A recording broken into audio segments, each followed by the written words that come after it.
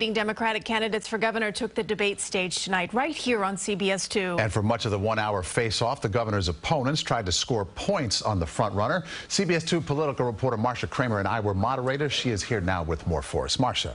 Well, Maurice and Christine, it was the debate the two gubernatorial wannabes were waiting for. The opportunity to finally confront Governor Hochul face-to-face and try to convince New Yorkers that they would do a better job running the state. But she upstaged them with a news nugget sure to please many who live in the tri-state area. It was a simple question from Maurice Dubois. Ms. Hochul, congestion pricing, should it happen now or later?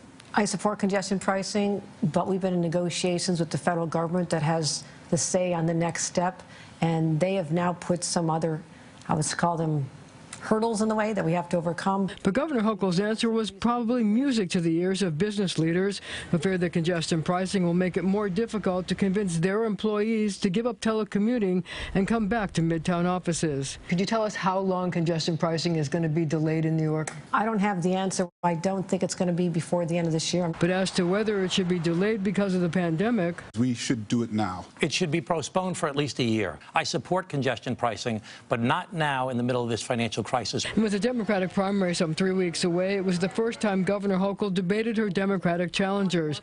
They spent the night doggedly trying to score points on a host of issues, from letting judges consider dangerousness in bail reform, locating a casino in Manhattan, and the Buffalo Bills stadium deal. At one point, Suozzi tried to sneak in a twofer, bail reform and the Bills. When it came to the Buffalo Bills stadium, she got something done that nobody thought could get done.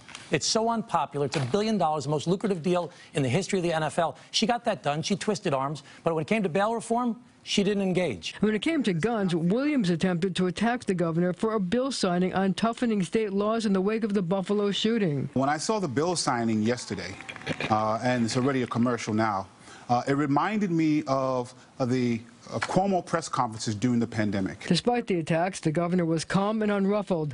Although when Tom Suozzi said there was no daylight between the three of them on abortion, Hochul shot back. Talk about daylight. There's so much bright daylight between our positions that I need to find a pair of sunglasses. The three seemed to find common ground of sorts during the lightning round when they were asked, Do you believe in ghosts?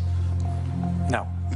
Mr. I believe in spirits, though. Yeah, I guess I do. I'm a man of faith, so I don't know if I call it ghosts, but I do believe in afterlife. I speak to my mother all the time. I lost her just months before I became lieutenant governor, and so, yes, I do communicate with someone who's no longer with us.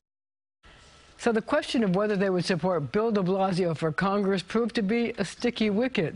The governor said she wouldn't endorse in the primary. Williams said he was planning something in the race, but wouldn't say what or who.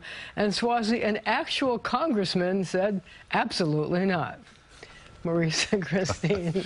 Interesting night, Marcia. It was indeed. Thanks so much. Thanks, Marcia. And you can watch tonight's entire debate along with analysis on our website, cbsnewyork.com. And next week, the leading Republican contenders face off right here on CBS 2. Former Westchester executive Rob Astorino, Andrew Giuliani, businessman Harry Wilson, and Congressman Lee Zeldin. That debate is next Monday, June 13th, 7 p.m. Marcia and I will moderate once again. You can stream it live, watch it on CBS News New York, or right here on CBS 2.